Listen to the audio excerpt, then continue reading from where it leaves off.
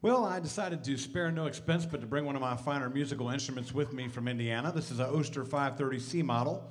If you try to play one of these at home, you want to do that with the crumb tray down. It's better acoustically, but you can read more about that in Toaster Player magazine. This is an old song I learned years ago. I need your help with it this morning. When I point to you, I want you to say, yeah, toast. Yeah, toast. Come on. You guys are pros. This is called Toast. It goes like this.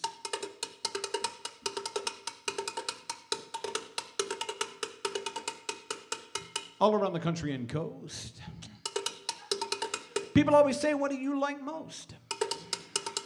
I don't want to brag. I don't want to boast. I always tell them I like toast. Yeah, toast. Yeah, toast. I get up every morning about 6 a.m., have a little jelly, have a little jam, take a piece of bread, put it in the slot, push down a lever and the wires get hot. I make toast. Yeah, toast. Yeah, toast. Now, there's no secret to toasting perfection. There's a dial on the side and you make your selection. Push to the dark or the light, and then if it pops too soon, press it down again and make toast. Yeah, toast.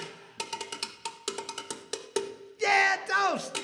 For many years now, I've been a booster of the browning of the bread inside a toaster. If it gets dark, I start hollering, because don't you know I'm black toast intolerant? Yeah, toast. Oh oui, bonjour, bonjour, Cordette. Oh, croissant et Chevy Corvette. Maurice Chevalier et Fiatar. Oh oui, Maurice, bon get bonsoir. French toast. French toast. Yeah, toast. Yeah, toast. Yeah, toast.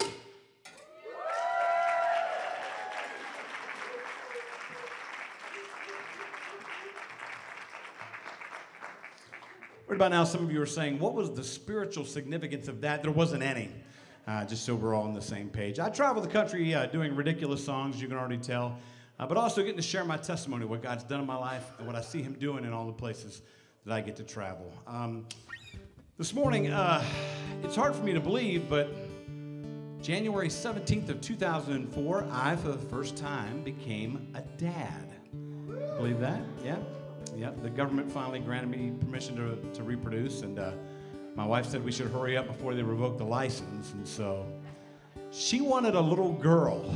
You know, she grew up with brothers and never had a sister, so she really wanted a little girl. We would have taken either one, but on the very first try, God blessed us with a little girl that we named Brooklyn, like the city in New York. Then in the summer of 2005, we had our second child, another little girl that we named Katie, after a family friend. Then, just like clockwork, summer of 2007, we had our third child, another girl.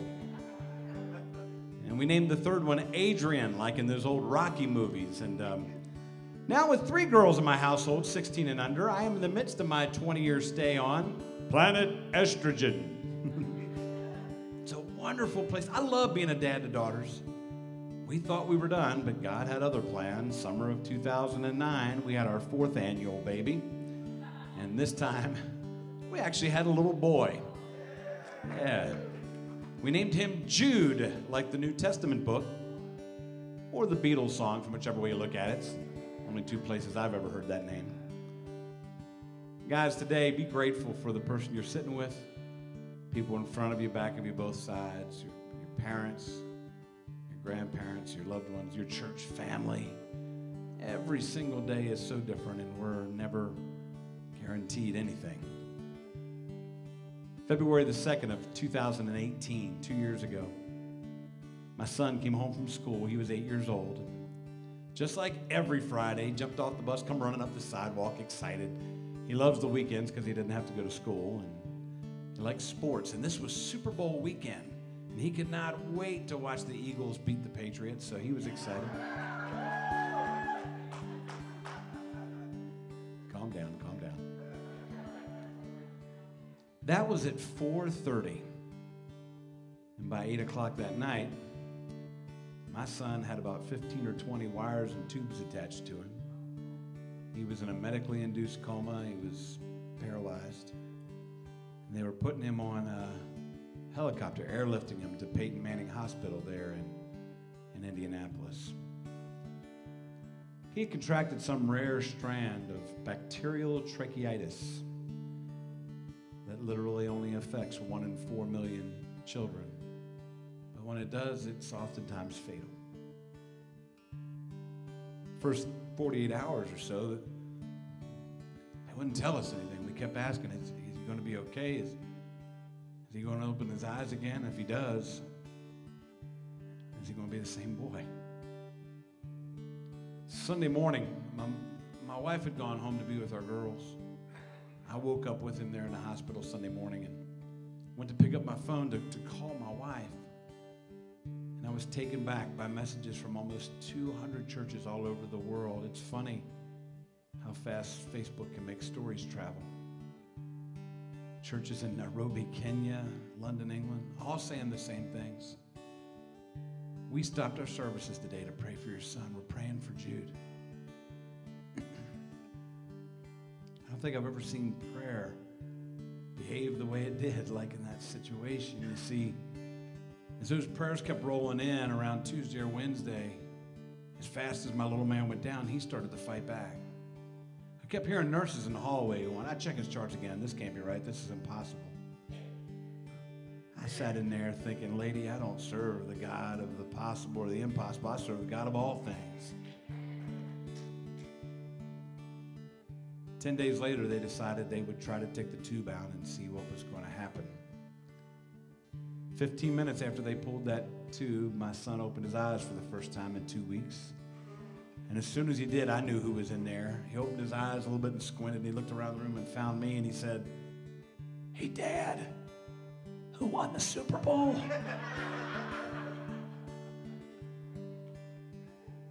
God is good all the time. And church, I got to say this because I was convicted of it while I was in there with him. Even if it had gone the other way and my son hadn't made it, he would be with Jesus right now, and God would still be good. I don't do serious songs. I play a toaster. But I have shared this song in every church gathering that I have met with for the past 16 years after I first laid eyes on my oldest daughter. This song's about dads and daughters. It's about parents and kids.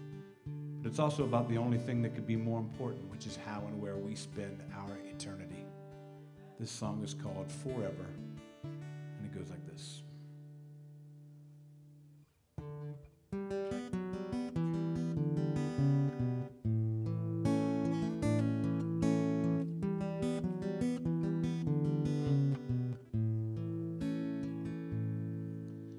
You should have seen her, dressed like her mother, heels and beads down to her knees.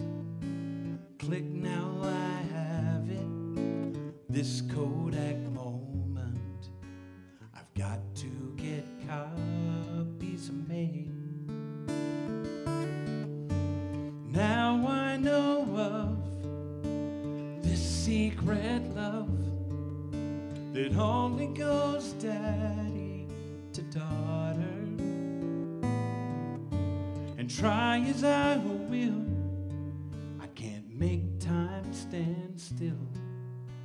I trade rich for poor, if she could be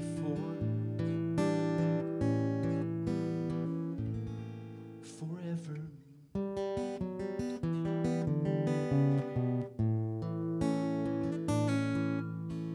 Who gives this woman to marry this man?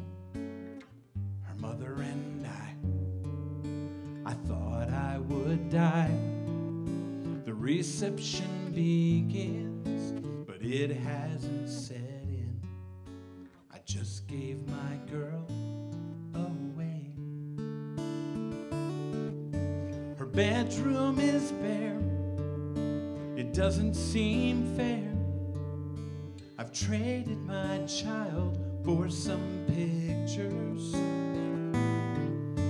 I'd give my whole world for that little girl to dance through my door. I wish she were 4 forever.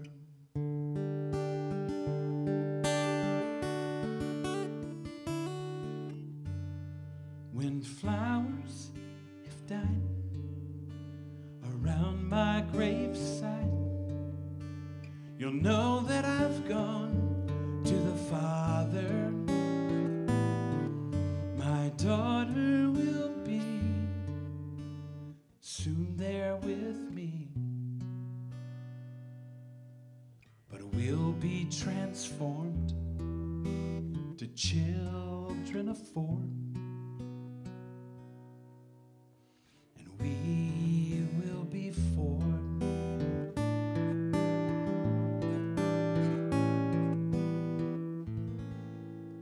forever.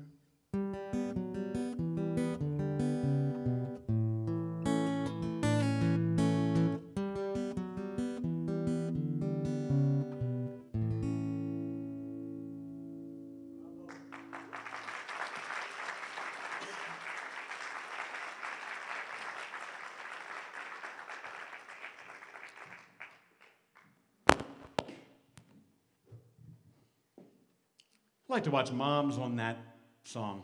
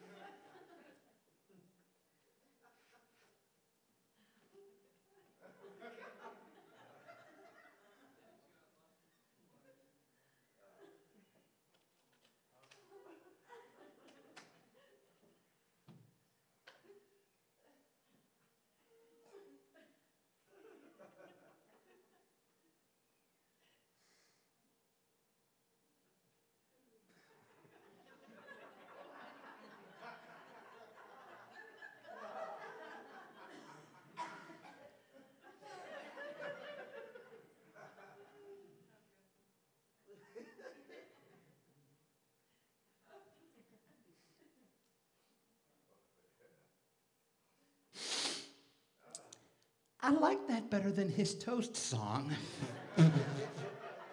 I did. Is it good to be in God's house this morning? Yeah, we have such reason for great joy. If you have ever said anything to this effect, yes, Jesus, I believe you are the Christ, the Son of the living God, I accept you as my personal Lord and Savior, then you should have a joy like Peter said. Even though we don't see Jesus now, we believe in him and love him, and we are filled with a joy that we can't even express because we know we're receiving the goal of our faith, salvation for our souls. It is good to be in this place. The word says wherever 2 or more are gathered, he's in our midst, and I know he's in this place this morning. And so this morning, how many of you guys have heard the phrase, pay it forward? Most of us have heard that, used that phrase. It was based on an initiative. They made a movie about it, but it really did happen. There was a junior high class that was challenged by their social studies teacher on a Sunday morning, or on a Friday afternoon, It said, this weekend your homework is to go home and come up with an idea that would serve the world and make it a better place.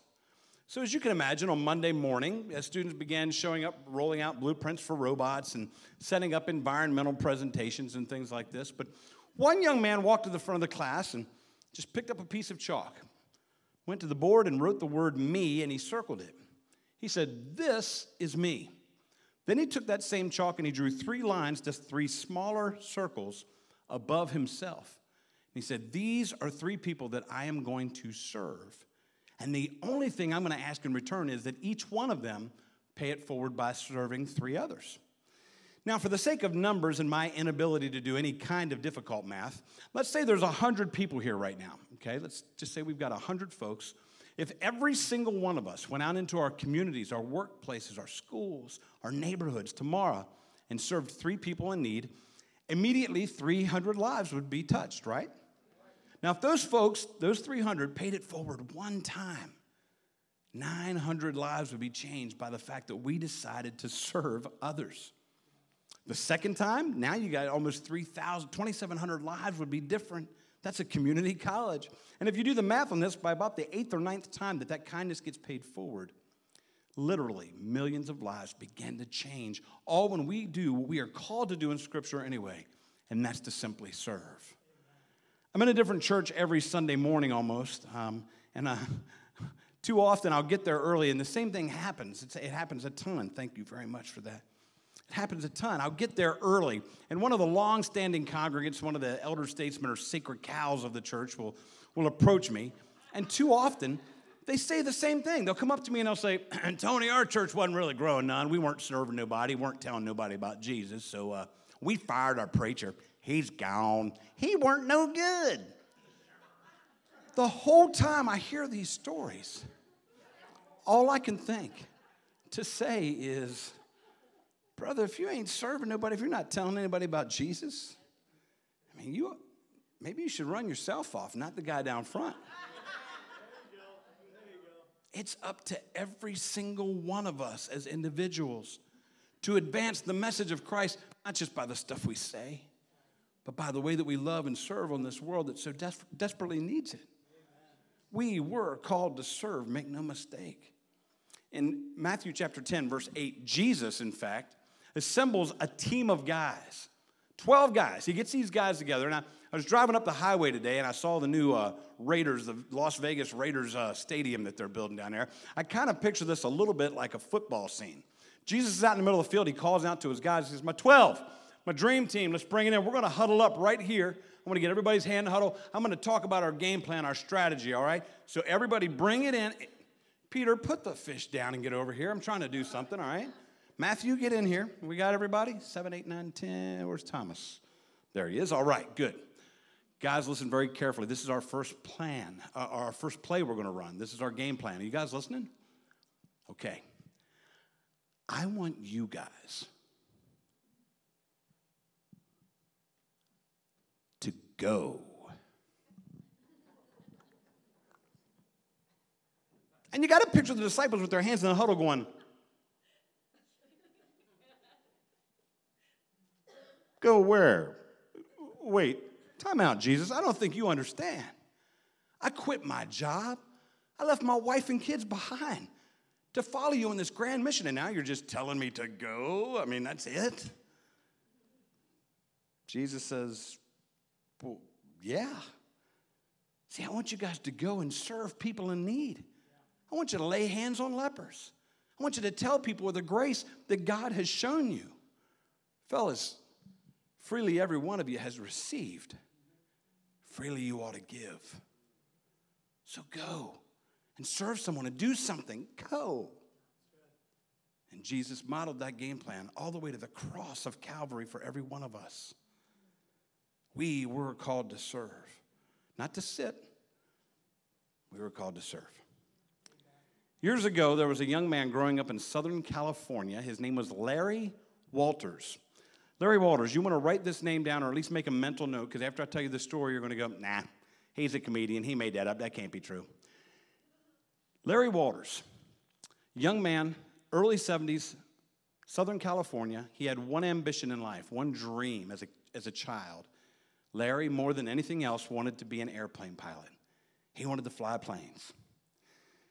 The only problem is Larry was born with horrendous eyesight. You've heard the expression blind in one eye, can't see out of the other. Larry was almost legally blind in his left eye from birth.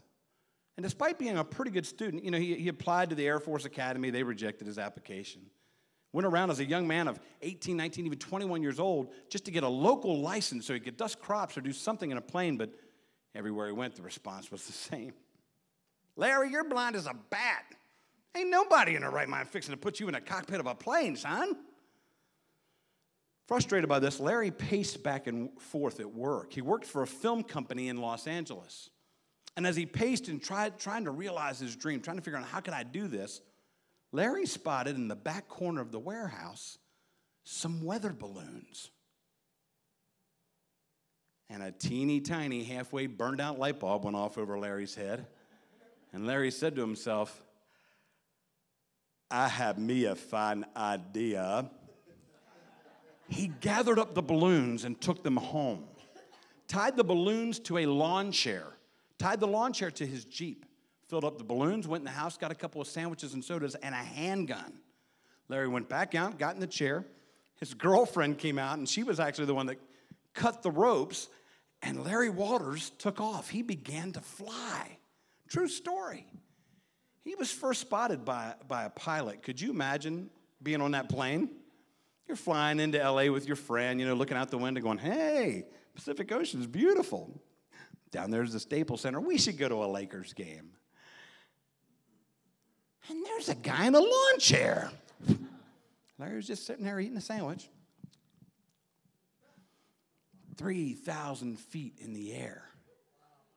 Right there where planes come in and out of the airport there at Long Beach. That's where he encountered airplanes and pilots that were spotting this guy and reporting him. And eventually, after this whole thing was all over, Larry was reported, had quoted, they put a quote in a newspaper where Larry said, it was getting kind of dark, so I thought I should come down. He starts shooting balloons. And Larry went down about as fast as he had gone up. Now, fortunately for him, he actually, right before he hit the ground, he crashed into some power lines. And it suspended him and prevented him from hitting the ground, hurting himself, maybe even losing his life. He was, he was fine. He didn't have one scratch on him. Knocked out 41 blocks of electricity in L.A. that day. But he didn't have a scratch on him. Got out of the chair. Every news crew in town, as you can imagine, they all descended on the scene. They all wanted to get this guy's story. Everybody wanted to interview the lunatic in a lawn chair. That's what they called him. As they pieced together his story, at the end of this, one reporter had enough. He said, you know what, Larry, I hear this against all odds Hollywood story you're giving us. You wanted to you're blind, wanted to fly, nobody would let you. I understand all that, but Larry, I got to ask you, really? I mean, really? A lawn chair, balloons, and a gun. Why would you do something so crazy? And Larry Waters responded very profoundly like this, and I quote, I figured I can't just sit there. That's all I have to say about that. That was his entire rationale behind pulling this insane stunt. Well, I can't just sit there. And as crazy as it would be to see one of you this afternoon floating over Las Vegas in a lawn chair with a bunch of balloons attached to you, let me challenge every person in this room, myself included. What would happen if everyone in this room, every single one of us, adopted that same mentality as a Christ follower, as a Christian? I can't just sit here. I can't. This corner of the U.S. would be flipped upside down for Jesus. That's what would happen. We are called to serve. John 21, there's a great story. If you've ever spent much time in church, you've probably heard this a bunch of times. Even if you haven't, maybe you've heard this story. But Jesus is having a conversation with his friend Peter. Now, Peter was one of the 12. He'd been with Jesus 3.5 years. They ate together, went fishing, built campfires, sang songs. They did life together. Jesus and Peter walked on the water together. Peter saw Jesus do stuff all the time he couldn't even explain. But eventually, Peter watched Jesus die on a cross. He saw him take his dead body off that tree, place it in a tomb, and he watched a bunch of soldiers roll a huge stone in front of it. But a few days later, as the story goes, Peter saw a stone rolled away. He went inside and experienced an empty tomb. And here in John 21, he is sitting face to face with this Jesus who had beaten death, who had conquered the grave. And Jesus says 3 words to Peter that completely changed the rest of Peter's life. Now, don't ask young kids about this. I asked a bunch of first grade boys a year or so ago, what were 3 of the last words Jesus said to his friend Peter? So one little boy goes, eat your spinach. No, those must have been the last 3 words Jesus said to Popeye. But Jesus and Peter having this conversation, and at some point, as Jesus would typically do, he completely takes the conversation in a totally different direction. They're talking, Jesus. Hey, Peter, do you love me? What? Of course I love you, Jesus. Yeah, but Peter, do you love me? Lord, you just asked me that question like 10 seconds ago. You know I love you. I love you very much. And the Word of God tells us that Jesus asked Peter a third time, Peter, do you truly love me more than these? Now, Peter knew Jesus' style, knew he was getting at something. He may have even been hurt by this line of reasoning, like, where are we going with this? Lord, you know all things. You have to know that I love you. You've asked me 3 times now. I've told you 3 times. Just imagine Jesus looking at Peter and saying, Peter, if I ask you 100 times, you'll say it 100 times. Saying and living is 2 different things. Then the Word of God tells us, Jesus said to Peter, Peter, if you love me, feed my sheep. Feed my sheep, Peter. You say you love me. You're here, you're singing the songs, you're praying with us. That's great, it is. But man, if you love me, feed my sheep. I was born in August 1968. That's right, I'm 77 years old. And the moment I was born, I was placed immediately into an orphanage out in western Maryland. My birth mother couldn't take care of me. She knew it. Her family wouldn't help her. So that's how I started my life, as an uncared for orphan. But while that was taking place, a 17-year-old girl, a teenager, wrote her husband-to-be a letter. See, they had just gotten engaged, and a week later, he got drafted into the U.S. Army and went off to serve in Vietnam. She wrote him a letter, and she said, I am praying for you every day. I wake up, I pray at night, I pray all day long that wherever you're at, you're safe. I pray this war will end so all of you guys can come home. But every day when I've been praying, God's been laying on my heart this calling, this desire to be a mom. I really think that's why God put me on this earth. I'm supposed to be a mommy. And when I pray, I don't think God wants me to wait till you get back, we get married and have kids. I think God wants me to be a mom right now. That GI got that letter and he read it and he said,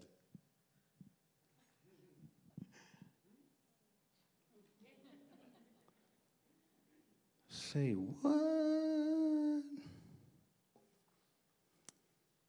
Wish I could have seen his face. But then he prayed about it. And he wrote her back. He said, you go find a child who has no one, who has nothing. We'll take him in, and we will raise him together as our own. So she started looking. During the process, he got back, they got married, and a short time after that, they walked into the room where I was being kept. Walked right up to my crib. They picked me.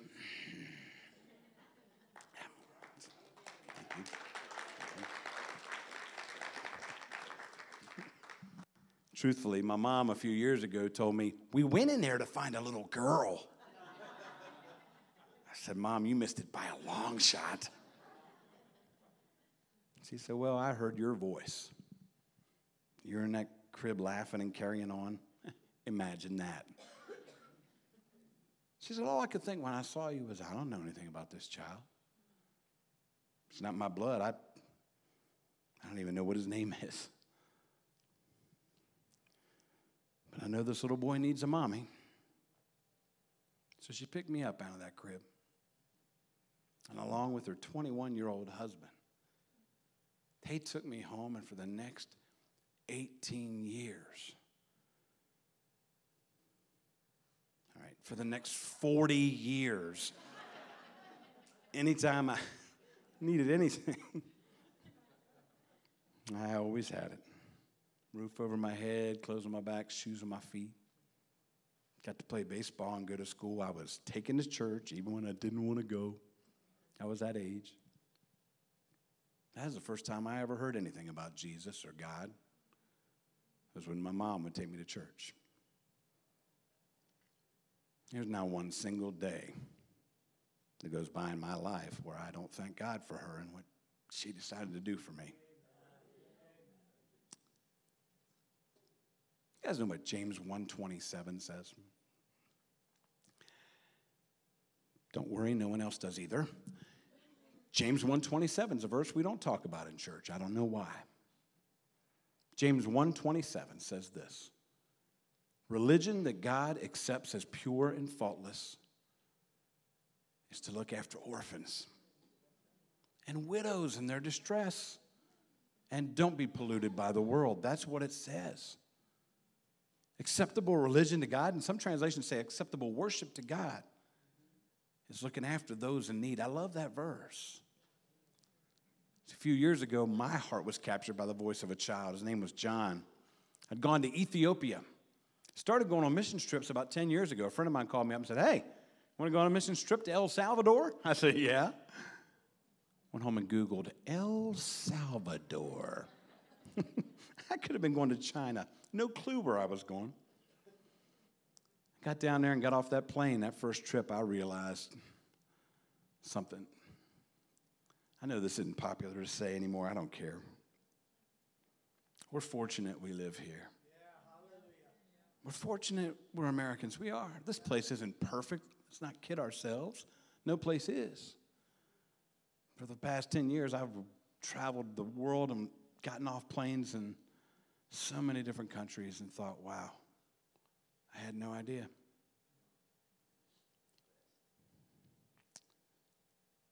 I went to Ethiopia. And I fell in love with the Ethiopian people, their culture. They're just beautiful people, so joyous, even in the midst of a poverty that, frankly, does not exist in this country. Not even close. And these people would dance and sing. I went to their church services. Oh, they don't have anything, right? They have each other and they have their God. One of the first things you think about when you go to a country that's far away for a couple weeks is, man, what am I going to eat while I'm there?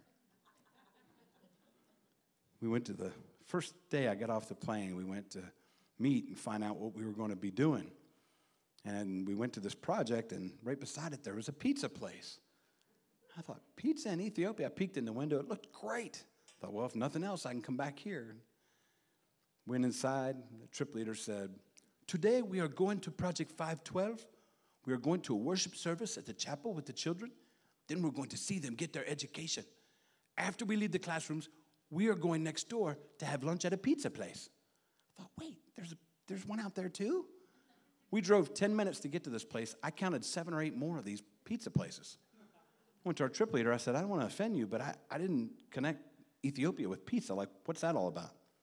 He wasn't trying to be funny. He says, oh, yes, Ethiopia is the one African country that has never been ruled from the outside.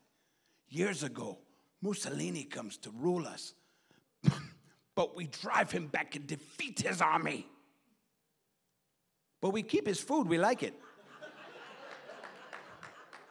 So, man, I had spaghetti, lasagna, pizza. It was great.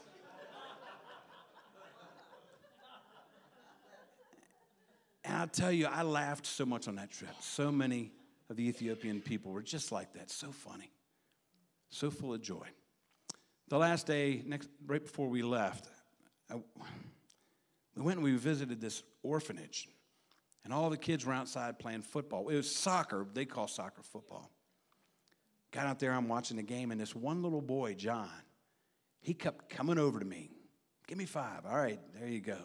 He told me his name. He wanted to know my name. We're talking back and forth. He starts laughing at me. He thought I was funny looking because, never mind. And eventually, he came over to me towards the end of the game, and he said something very strange. He came over and he said, Mr. Tony, after football, I want you to come meet my mama. I said, all right, John, after football, we're going to go meet Mama. Ran back out on the field. I thought, wait, this is an orphanage. Like, I don't understand. Game ended. He came over, and one of his coaches came over and said, oh, yeah, John lives right down here.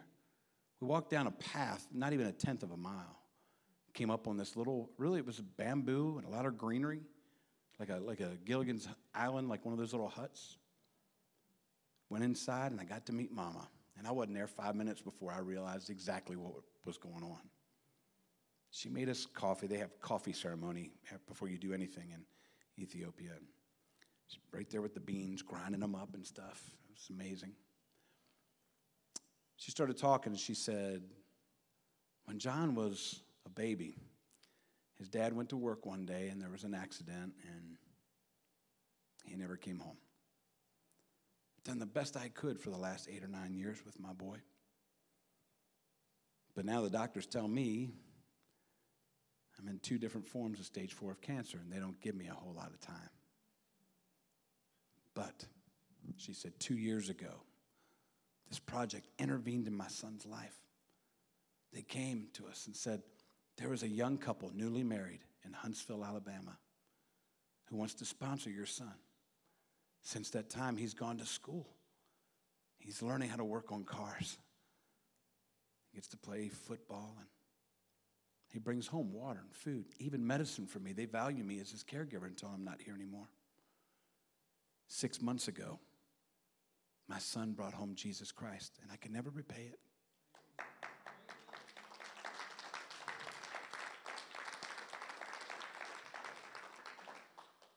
His sponsors had told him about Jesus in letters. And eventually John made Jesus Lord of his life, came home and told his mama.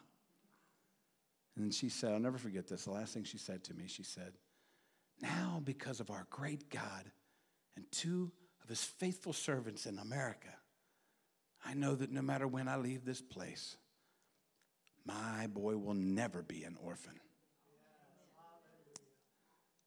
Church, we are not saved by the things we do. Only by the grace of God and blood of Jesus Christ do any of us have hope. Without that, we would be lost. But Jesus himself said in Matthew 25, one day all of us will leave this place. We'll have our last day on this earth. Every one of us will stand before him. And on that judgment day, Jesus said, just like my mom heard my voice and like I heard John's, every one of us is going to hear the voice of God. And Jesus said, I'll already tell you what he's going to say to you. What did you do for the least of my brothers and sisters? Because I tell you, whatever you did for them, that's what you did for me. What will we say, church? I think about that all the time. What will I say? I want you to meet somebody. This is Veronica. Veronica is a real 5-year-old little girl who lives in the Philippines. She's much bigger in real life. My birth mother couldn't take care of me, but you know what? I was not a mistake. I was not a mistake. And neither is she. Today, when we leave this place, right down around the corner, I got a table with about 15 or 20 of these boys and girls there. They could use your help. It's a very simple thing to do. You go out. The hard part is picking one. They're all going to look at you. I'll just warn you. You pick one out. You open it up, and there's a little card inside. This little card takes about 30 seconds to fill out. But that would change Veronica's life for eternity. What happens after I fill it out? You hand the card in. This is the only card on earth for Veronica. She's not on the internet. She's not out at some other church. I'm the only one carrying her around right now. So these kids are out there. They're all the same. This is the only place that they can get sponsorship is today, this morning. So you fill it out. You hand in the card. And then you would essentially be sending Veronica here just over $1 a day. $1 and a couple pennies. We're talking about a small Coke at McDonald's, just kind of personify this. And I was at a church a year ago. This lady down front goes, I get my drinks from Starbucks. I said, well, you could help 10 of these kids then. It is perspective. Guys, my wife came to me 10 years ago when we took our first. She was from the Philippines. My wife said, Tony, you think we could cancel a pizza night once a month so a child could survive and know Christ? Where do our wives get this stuff? Of course we can do that. I know not everybody can do this, but I know a lot of us today could probably take a couple. Go out there, go to the table, and church, this is a tangible way to change the kingdom. All right? I also want to tell you that there are opportunities to serve right here at the Springs Church. 2 opportunities left, only 2, I'm kidding. There's unlimited opportunity to serve right here in the ministries of this church. So maybe today the Spirit's moving on your heart to sponsor a little girl. Maybe it's moving on your heart to come and say, hey, Pastor, you know what?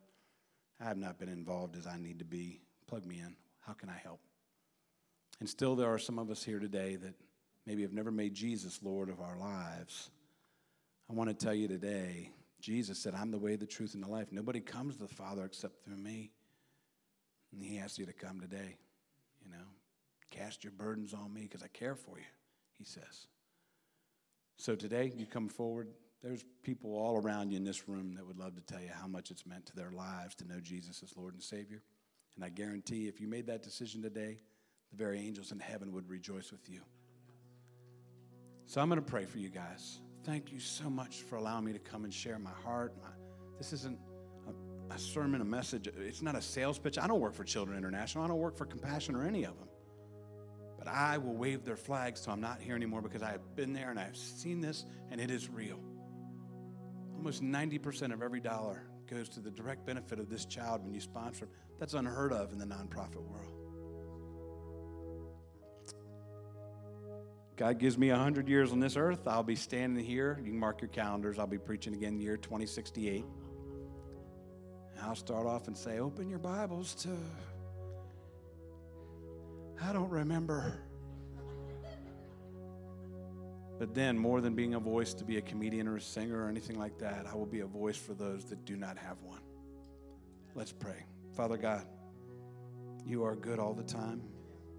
You bless us, Father. You're so good to us, not because we have houses or bank accounts or some of the things that some of these folks might lack. Our resources don't make us blessed, Father. Our resources make us responsible. We thank you for the cross. We thank you for Jesus. We thank you that you were willing to part with your only son, your only child, to come and die for people like us so that we might be adopted into your family. You are good. Lord, I just pray that you'll move by your Spirit in this room today. Convict us, Lord, whether we need to come to know your son. Maybe we need to serve him more in any capacity. Just move us in this place today. We pray all of this in the name above all names, the name of Jesus Christ. Amen. I believe that Jesus is worth living for because he believed I was worth dying for. Can we thank Tony? Amen. Wow. That's so good.